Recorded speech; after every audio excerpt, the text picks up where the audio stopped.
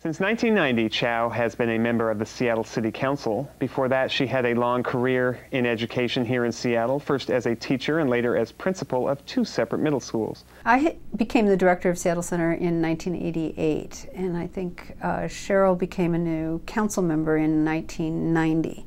I'm wondering, for you, growing up in a household where you had a mother who was such a strong presence, both as a public figure and I'm sure just in the way that she helped raise your family, did you ever have a sense that getting involved in public life and public service, was that just in the air and in the water and you just knew it was going to happen for you? If you were living on a farm, 4-H club, with, raising cows, going to the Puyallup Fair would be kind of natural. Well, community service would just be natural because my parents were always giving back, and they gave back because they know how important it was. Her own circumstances gave her a great empathy along with this drive to achieve. So I don't think actually Cheryl would have ever thought about another alternative. Public service was going to be what she did. It's how she grew up. Campaigning is who she is. There's a cause. Working with kids just came naturally to her. I really got to know Cheryl when I was elected to the City Council and started serving in 1994. And it happened that I was the 7th woman elected to Seattle City Council out of 9, and there were 2 men.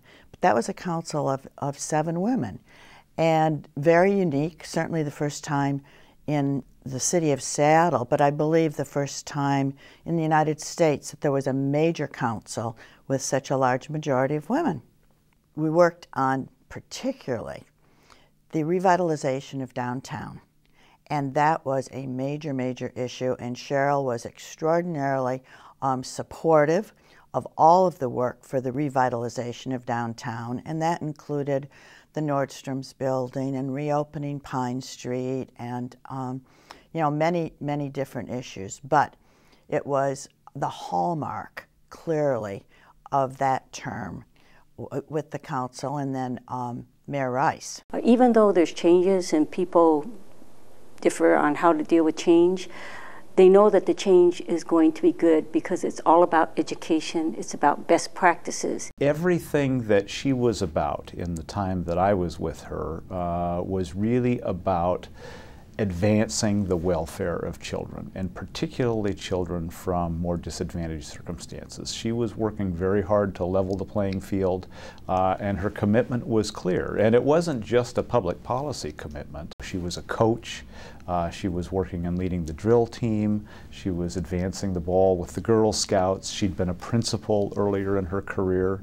And so it was clearly a thread that was absolutely as deeply woven into who Cheryl is as anything that I ever came across. You alluded to the idea of your sports, the sports part of your life, and to somebody on the outside they might think, oh well, the thing that best prepared Cheryl Chow to be president of the school board is that she'd been a member of the Seattle City Council as well. And they wouldn't necessarily guess that it's, well, your preparation as a girls basketball coach, as somebody who leads the Seattle Chinese drill team. Tell me a little bit more just about how your coaching life influences your board life. I didn't have sports when I grew up because we didn't have Title IX yet.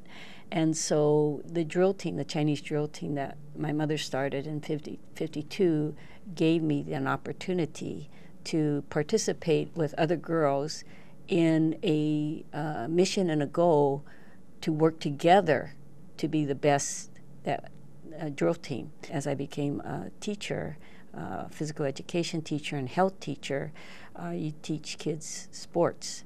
And so that's how I got into sports, and I've been coaching for 45 years. Just amazing how time flies. She has an amazing amount of energy, and I like, personally, her playful side, her little bit of edginess that is unexpected. She presents in a pretty formalized way, and then you get this little twinkle.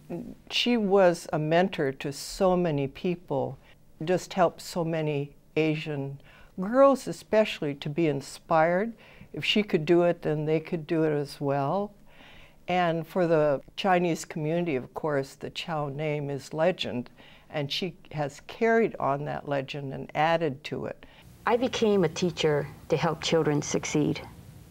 I became a council member to help children and families succeed. Her legacy with me will always be about kids and about making sure that we take care of all of our children and do our very best to provide them with all of the opportunities that we would want for any of our own children.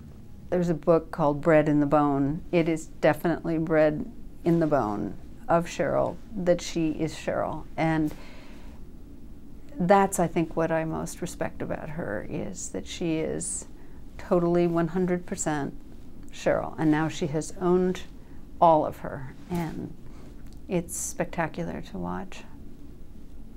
Oh gosh, she's so important to us because she inspires us. We know that we have the support of someone like Cheryl. I know that all the girls who were mentored by her certainly knew that she was with them day to day in every facet of their lives. So she has done so much personally for individuals as well as the whole community. I'd like to say thank you to Cheryl for her leadership and her dedication as a public servant from all of the citizens of Seattle, and particularly the children and youth that she has mentored and led as a role model. I've just been very lucky. Every job I've been in, whether it's in politics or public education and now at the Girl Scouts, I just enjoy it. It has to do with people. It has to do with making a positive impact. It has to do with supporting people. Cheryl, I just wish you the very best. I know that your sweet daughter will carry on the great Chow legacy with a bit of Morning Star mixed in. Maraming salamat, Cheryl, and all the very best.